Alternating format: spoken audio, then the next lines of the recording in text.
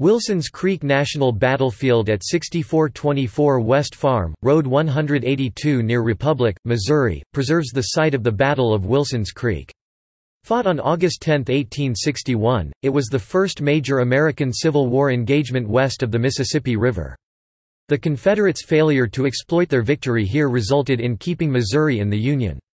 Major features include a 5-mile automobile tour loop, the restored 1852 Ray House, and Bloody Hill, the scene of the major battle. The site is located just southwest of the city of Springfield, in southwestern Missouri.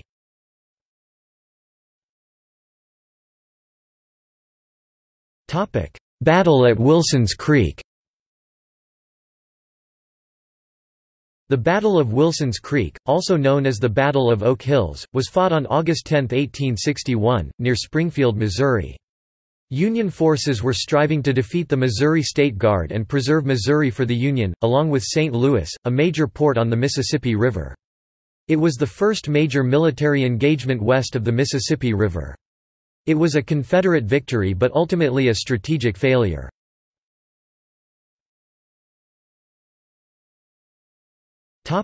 Wilson's Creek National Battlefield Park. The battle site was established as Wilson's Creek National Battlefield Park on April 22, 1960, and was redesignated a national battlefield on December 16, 1970.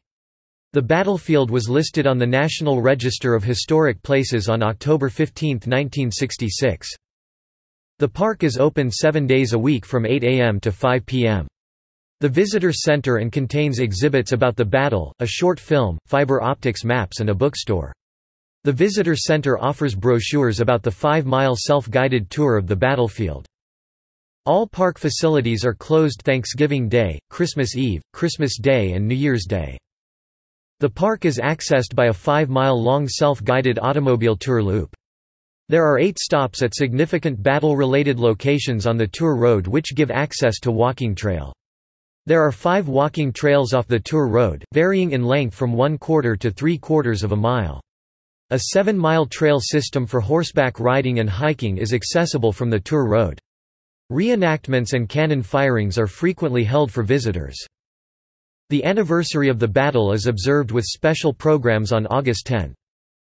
The Wilson's Creek Civil War Museum, formerly the General Sweeney Museum, contains artifacts and exhibits relating to the war west of the Mississippi is located in the Visitors Center. The 1850s Ray House is a historic house museum that was the site of a temporary field hospital for Southern soldiers after the battle.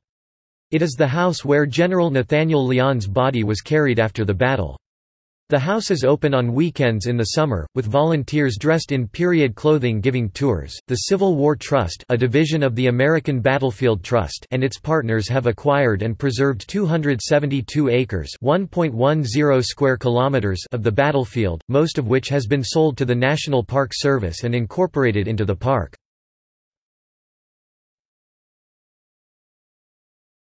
Topic: The Hulston Library.